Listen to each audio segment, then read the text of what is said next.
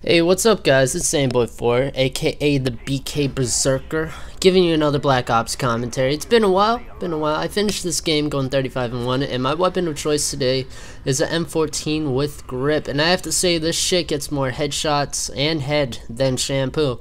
And if you realize it later on in the game, I get like a 5 headshot kill streak, which is pretty sweet. And I finished the game going 35-1, and this is regular TDM, no ground war. And I have to say, this team kind of sucked, and it gets pretty slow-paced later on due to the fact that most of them rage quit. And my kill streaks I'm using are the counter spy plane, the Blackbird, and dogs, or scruffies, or whatever you guys may call them. And if I were to have like set up a gunship or a chopper gun, I would have got a much higher score, but it would have been as exciting as this. And how have you guys been? I mean, it's been a couple of weeks, and probably you guys have started school already. And there's a couple freshmen out there who are pretty nervous about going into high school, but it's really not that bad. The title freshman doesn't really mean that much. Well, at least that's what I know. And I've been trying very hard lately just to get my grades up, because last year my grades were pretty much shit. I didn't really want to do anything, and plus I'm in all the advanced classes, so it gets kind of stressful. And I might give you guys a couple of tips on how to stay up top while playing some video games. I mean, video games are, for most people, is not your priority right now. I mean, schoolwork means a lot. I hate to sound like your fucking parents, but it's kind of true. And I highly recommend starting off the year well instead of just starting off like crap like I usually used to do. So I'm going to give you guys a couple tips on how to stay up top and be able to get on your parents' good side and be able to play as many video games as you want. My first tip is to always do your homework. Homework's big fucking deal. Even though it's like only a couple points. Oh, this is where I get my headshot streak going on. But homework, it is huge. I mean, if you don't do it, you're kind of fucked, because you lose a grade and you don't know what the hell is going on in class. And that was pretty much my problem last year. And I had the worst subject of all, I think, which was geometry. Some of you guys might think it was easy, but my teacher was a complete bitch. I mean, giving us homework like 2 or 3 assignments a day. And it sucked, but the second tip I'm going to give you guys is to try to make time to do your homework right after school. And because once you get it done right after school, I mean, some of these tips, it's pretty much like you have to get used to it, and you kind of have to keep doing it to make it into your routine.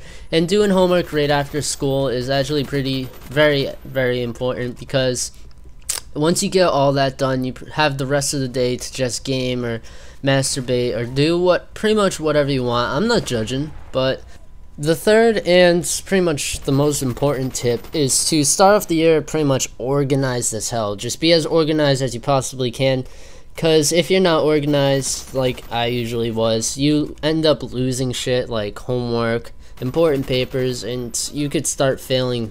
And that's what you do not want to do. You never want to start off the year failing, because it usually does not get that better, and it's pretty hard to get it back up to a good grade. Host migration's going on. Here's a video of a cute kitten. Shoo shoo shoo. Ah. Ah. I don't know if I'm gonna get copyrighted for this. I don't really know, but it's so cute. All right, back to the game. Another thing you should do, but I don't know if I'll be hated for this, is to get on your teacher's dick. Not literally, but just symbolically. I mean, it doesn't take that much to get on a teacher's good side, unless they're complete douchebags, hate their jobs, hate that they have minimum wage, and they don't get shit or have good dental plans. But it's kind of important. I mean, sit there. I mean, you could think about tits and porn all you want in class, but just make sure you're watching the teacher. But try not to imagine her in your fantasies, because that's kind of weird, especially if it's a guy. I mean, but just make sure you're paying attention a little bit. Maybe answer a couple questions here and there. Make them feel good about themselves, and maybe help them survive another day in just shitty teacherhood. But please, whatever I do, do not take this stuff too seriously. I mean, do not try to suck their dick long or too hard, because then you get to become a teacher's pet, and nobody likes those guys. Oh, I almost get killed by a bush Wookie to end my pretty decent kill streak. I don't know why the fuck people camp right in the grass in this map. I mean, you're down by pretty much like 30,000 points, and you're split screening with your butt buddy. But whatever, guys, and like I said, nobody really wants to be a teacher's pet.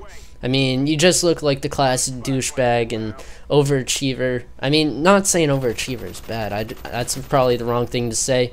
But I hope you guys enjoyed this. This commentary is pretty much coming to an end, and I'm going to try to be a little bit more active on my channel. I might upload every couple of days, maybe every other day.